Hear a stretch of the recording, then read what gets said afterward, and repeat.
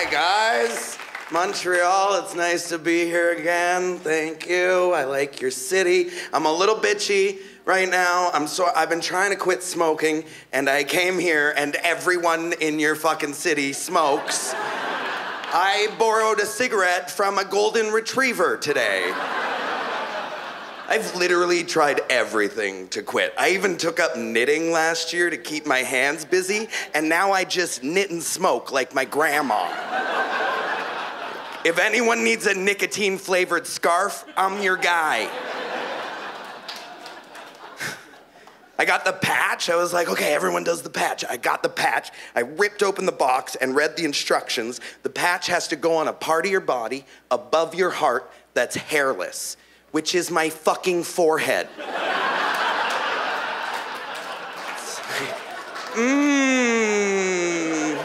I don't smoke anymore, but I'm dizzy all the time.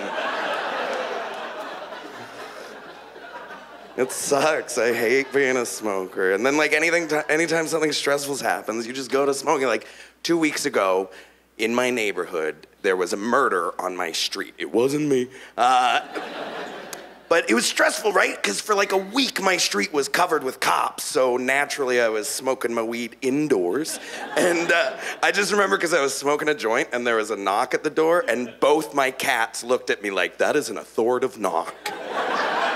It's like, this isn't a drill, girls. This is what we trained for.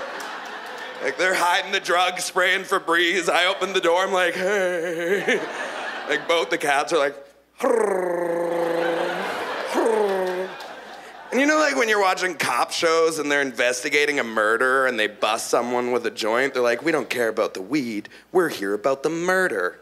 Not this cop. He fucking cared.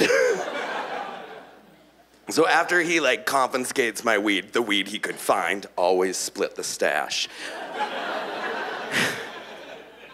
He's interviewing me about the murder, and he's like, take me through the last 48 hours of your life. And I'm like, okay. I'm like, it's easy enough. It's Tuesday today. And he's like, it's Friday. I was like,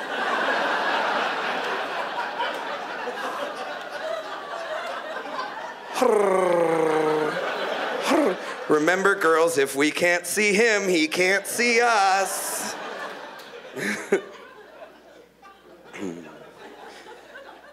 I don't really worry about going to jail, though. From what I hear, between the drugs and the gay sex, I think I'm already there.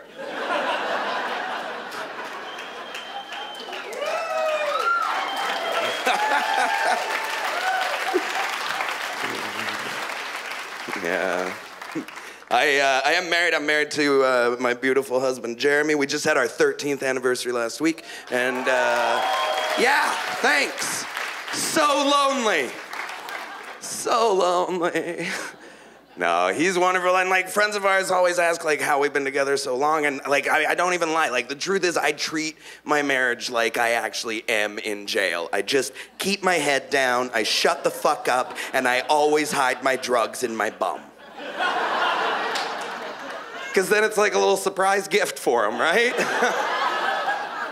Happy birthday! It's weird, too. Friends of ours, they got married around the same time as us, and they got divorced 6 months ago, and now they're both in the best shape of their lives. So we're thinking about it.